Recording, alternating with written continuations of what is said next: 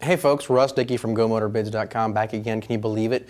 2 videos in 2 weeks after months of no videos. So hopefully you guys who were pining for some videos, we can make you happy with this. Last week we showed you a collection that had some vintage model kits in it, and they were so rare, and we see them so infrequently that I wanted to highlight them just so you guys could see a few of these things.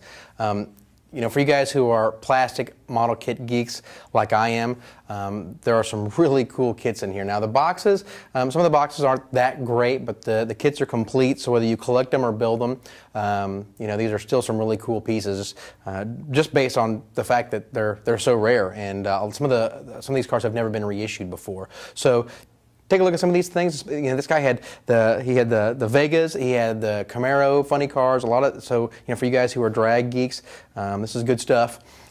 2 of my personal favorites that I wanted to highlight were the Ohio George Mr. Gasket Mustang funny car, and this one is cool because it has the clear see-through body on it, and this was an MPC kit from back in 1970, 71, somewhere around there, but this is one that's a big dollar kit. You hardly ever see these things come through.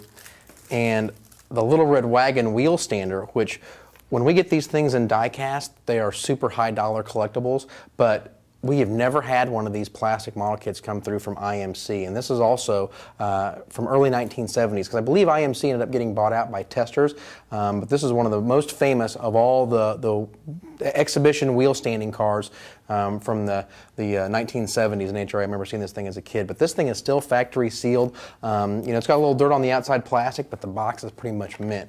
So really cool for all you guys who are into plastic model kits. Some great stuff here. Don't forget that we also buy and consign personal collections of this kind of stuff. So if you or somebody you know has plastic model kits that you want to sell and you don't want to take the time to list them yourself on eBay or any other auction site or drag them around to flea markets and swap meets, we can help you out. So contact our purchasing guys via the Contact Us page.